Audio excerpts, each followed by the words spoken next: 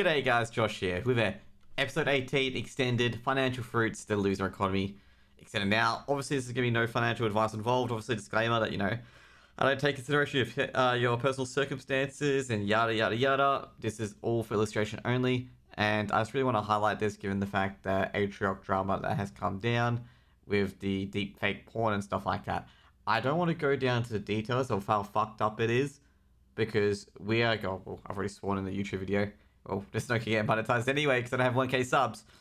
But I really want to talk about why it's a part of the loser economy. Why is porn a part of the loser economy? And you'll be like, oh, how does porn fit into it? Porn, you can get it for free from some sites. Why is it a part of the loser economy? What is it? What it does it do to impact us? Well, porn, first of all, it has quite a large impact from various journalists of what it does. So what it does is porn, funnily enough, if you're addicted to it, it is an addictive vice, okay? And this is the worst part of the vice of porn in general, and this is why the Atrioc thing is very, very huge, okay? Because the lust for porn can never really be sated once you're addicted, because your imagination runs wild and you get into all kinds of weird stuff, okay? And trust me, okay, on this, well, not me, but in general, people with porn addiction, stuff like that, it gets seriously messed up. I know people check about the step bro kind of mean stuff like that. It gets into that, and it gets much worse. You think, oh, it's just normal looking at women's boobs and stuff like that. It gets much worse. This is why it's a very, very bad vice, okay? So what happens with the porn industry overall is that the reason why it's a loser economy is that only one side wins, and you can't possibly win no matter how much porn videos you watch or whatever you do in there as well. You actually don't win, okay? You cannot actually win at all, because at the end of the day, like alcohol and other vices similar to alcohol, is that it's a great servant but a poor master. The term is that from Inspector Morse, meaning that it's great in small doses, but it's absolutely horrible when it runs your life, okay? Because it basically ruins everything. So let's go for example. So we talk about systems isolation, okay? When you're addicted in general, you only focus on one thing, okay? Now with porn, the only focus on that is to see more porn. Now, this does a lot of things, and we can talk about the Atrioc stuff now, is that, let's just say the deep fake stuff, okay? Where they put actual people's heads or whatever on bodies without their consent, okay? That is the deep end, deep end, okay? It gets really messed up of where a porn addiction can lead you, because as I said before, the lust is never sated. And these people spend all their time trying to get a dopamine fix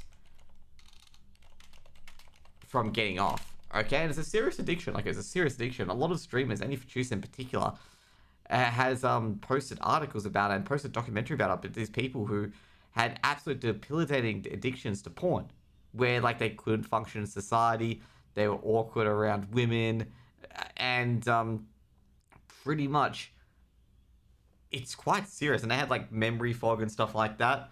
So let's go for the first one. So let's go for the physical stuff it does to you, okay? Nothing ever satisfies you, okay? Nothing ever satisfies you. Basically the normal instinct of talking to people and stuff like that, you view them as an object, okay? Rather than a person. Because, you're used to seeing, obviously sexual acts and stuff like that from porn, where you think that's the norm. And that's messed up. That's messed up, okay?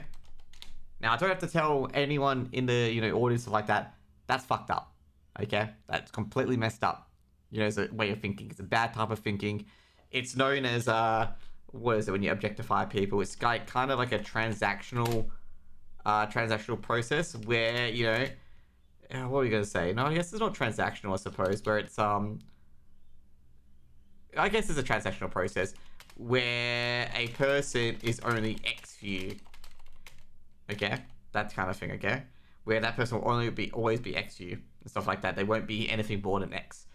Essentially, it's like pinning down the person, basically, which is not a good thing. Not a good thing for you either, actually.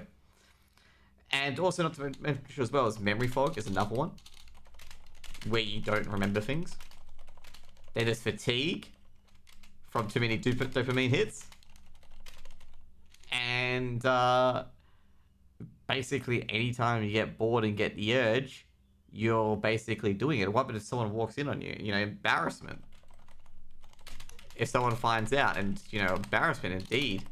And when poor Atrioc, you know, had to basically admit to his girlfriend, oh yeah, you know, I've deep fakes of some of my friends on this porn site. It's like, what the flip? Like, that is not good, and that is, like, grossly disgusting and immoral, okay? Like, you know, that's unbelievable, okay? Unbelievable. And that's just the physical aspects, okay? Physical and mental aspects altogether, like, you know, actual feelings that you feel. And it gets a lot worse. I mean, the thing is that since you lust for more and more, you spend more of your time on it, okay?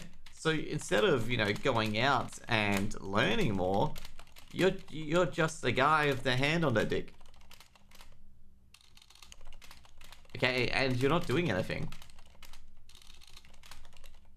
to accomplish it. So therefore, like, you don't feel motivated to pursue something, okay? And that's really, really bad, because most things in life, whether it's money or a vision, most people have a vision of what they want to achieve. So you can see how, like, how debilitating this sort of addiction is. And we haven't even got to money yet, okay? We haven't got to money yet, okay? Worst part about porn is mostly free. But there are paid sites, and there's sex work as well involved. You can see a variety of sites like, you know, OnlyFans and stuff like that, where some people promote lewd content on there as well. And if you're addicted to that, oh, well, that, you know, you're gonna fly through money, okay? Very, very quickly, okay? And that's why people are very hesitant about entering the industry in the first place. And also at the same time, that's why the industry is so luxurious in the first place for women in general, maybe some guys, is that the primal instinct in men, and in women too, is sometimes to satisfy their fantasies. Okay? And they feel good about it. Now the thing is, they put no work into getting that fantasy. Therefore, they are not motivated to do much more. If you get my concept here. So like they go search on a computer and that's it. Done. They've got their fantasy. They've got their feel goodies and stuff like that. Now, if they're paying for it as well, not to mention you see their credit card, their money situation go down. Not to mention as well, the addiction, you know, impacts time, impacts work. I mean, the memory fog, impacts issues with coworkers and stuff like that. When you're just like thinking about porn rather than like, you know, addressing work, it really takes over your life. And it's just where these systems isolate, okay? So basically everything in your life gets disconnected or just reverted back to porn, which is like most addictions in general, okay? This is not unique to porn. Gambling does the same thing. Smoking does this. Smoking has a similar thing as well. Well, smoking is a different sort of mindset where you still can maintain connections, but everything comes back to it kind of thing. I guess I'm a bit wrong on that one. You know, porn, gambling, and alcohol all come back to the same thing over and over and over again. Where it's just, everything comes back to this. The only thing you can rely on is this, and stuff like that. It's always there for you and stuff like that. And that's what it becomes down to. You figure this out already, guys. It is similar to a cult kind of thing. Okay? Similar to it, where the only place that feels, you know, the only area that feels like you belong is the one that is draining you.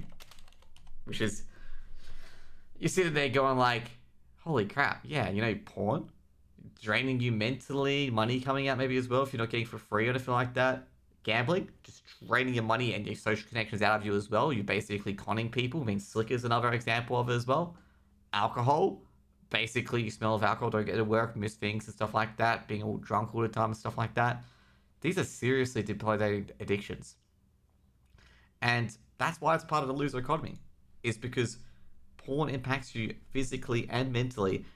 Not to mention as well, sometimes your dick don't even work if you're a guy, and vice versa if you're a woman, if you're addicted to porn. It's a crazy, crazy addiction. Now, everyone may be thinking, oh, are you saying that Atrioc is a victim in all this and stuff like that? No, I think this is where the depravity of society goes when you get so deep into that porn addiction. You go into completely, deeply immoral areas, okay? Like, you go into deeply immoral areas. You go beyond the normal man and woman, men and men, woman and woman kind of thing. And you go into some depraved mindset where you're viewing your friends and stuff like that in sexual nature, okay? You're going way beyond that. You're in a deep, dark depravity state. That is horrible, okay? That is grossly immoral, horrible, and bad. And you need to get help, and you need to mend bridges and fences of that as well, because it's bad, horrible. I don't have to say, do I have to explain why it's not immoral? First of all, you're photoshopping your mates as sexual objects. That's fucked up, okay? They're more than just that. Secondly, without their consent as well, you're acting like they're sexual objects. You know, some people have compared it to rape, okay? I would say it's getting closer. The lines are blurring, but I'd say it's not there. But it's fucked up. It's still fucked up. And this is where porn addiction will lead you into a dark, depraved state. What you want to do is, if you're going down that road, you want to catch yourself and be like, hey, stop. This is going to lead you down to something messed up. You're going to get yourself into some serious trouble, whether it be financial, with the law, or with people that you know and connect to. Okay? So, pretty much, it is a big part of the loser economy. It's one of the big three vices they call it: porn, alcohol, and gambling. They're the big three vices that are big parts of the loser economy, because they isolate you from the other systems, and they drain your money, they drain your time, and drain you physically and mentally. So, thank you for watching my video. I thought I'd get this one out there as well as part of the loser economy, because I didn't really explain it into great detail. But you can see here how porn can basically lock you away and isolate you from other systems, and basically start draining your money, and you're essentially reliant on it, and you just basically slowly disconnect yourself from everyone else until you're lonely. And then you get into the darker and darker and darker depths, because your lust is never sated, and you don't have anything to turn to or get out of it, because you've basically cut off from everywhere else. And it's a sad, sad state of affairs. But at the end of the day, it's your own fault for doing it, and you need to catch yourself to get yourself out of it, and you need to seek some help as well if you're in that deep, dark hole that Atrioc's into, because that's messed up and should not be tolerated by any stretch of imagination.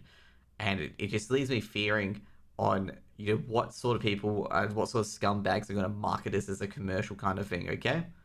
As guys, if you liked my video, like, comment, subscribe. If you didn't like it, well, leave a comment below on why you didn't like it. But I'm probably going to make this into more of a 3-part series where I go talk about porn addiction, alcohol addiction, and gambling addictions, why they are such isolating systems, and why they're part of the loser economy, which has helped to design you to lose.